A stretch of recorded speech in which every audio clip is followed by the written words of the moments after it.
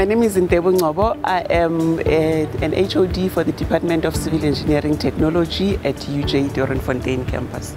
Our department is accredited by Engineering Council of South Africa, which is ECSA, and it is also internationally recognized through Sydney, Dublin, and Washington Accord. And we've got a couple of students who are already working overseas in countries like Dubai, Australia, and Canada. In order for students to be admitted into civil engineering technology, students need to have an APS score of 28 minimum, and they need a minimum APS score of 5 for English, mathematics, and physical sciences. Civil engineers basically, they design, they plan, and they construct infrastructure.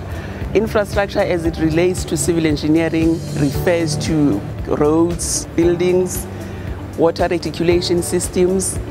If you qualify as a civil engineer, you might be expected to maybe work in a design office where you are doing the design of a building or design of a road or design of water reticulation systems.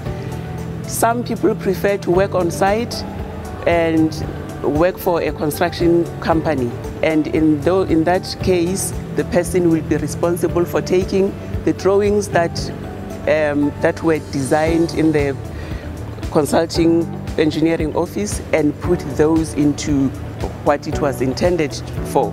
So meaning you will be expected to build a house, or to build the road that was designed, or to build those structures.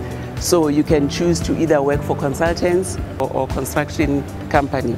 Other areas of employment include working for municipalities. You can work also for the private sector. You can also work for oil companies.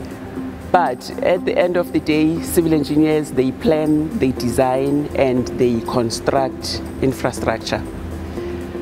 Students interested in studying BEng Tech Civil Engineering should be able to work in teams, because when you are in the work environment, you are not going to be working alone. Because of the nature of the construction industry, you need to be able to be flexible in terms of traveling.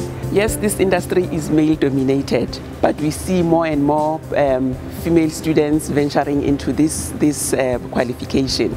But also not just the qualification. If you look at if you look at consulting engineering firms, construction, you also see a lot of women going into these areas. And I think the construction industry as well is harnessing, is accepting, and they have made provision, and they have improved as well their site conditions to be suitable for women. The department has got a couple of laboratories. We've got the structures, heavy structures lab, light structures lab, water, geotech, and our labs, we also have the bitumen lab. Our lab are fully equipped to assist students in terms of their practical work. But over and above that, we try to get students to experience site conditions as much as we possibly can. So we try and have site visits on a regular basis. Our department has got a civil engineering forum that is managed by students, but it is also funded by the South African Institution of Civil Engineers, SAICI. And SAICI usually have annual functions where they give awards to best performing students, best performing forum. We also have organizations that fund our students in terms of tuition fees, accommodation, and the likes. And these students end up performing well because they have got financial support, and we also would like to recognize those organizations. So in line with the UJ's vision of 4IR, our department is looking at upgrading the computer lab for it to be ready for installation of BIM. And BIM is your building information modeling.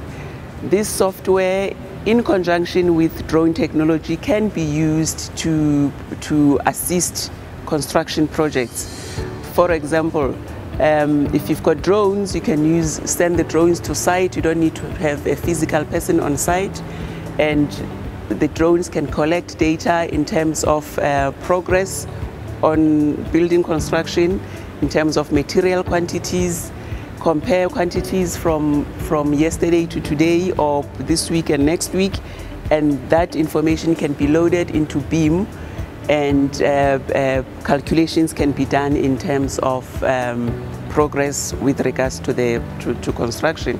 We're also trying to find ways of assisting students who do not have construction experience or background or computers where they come from.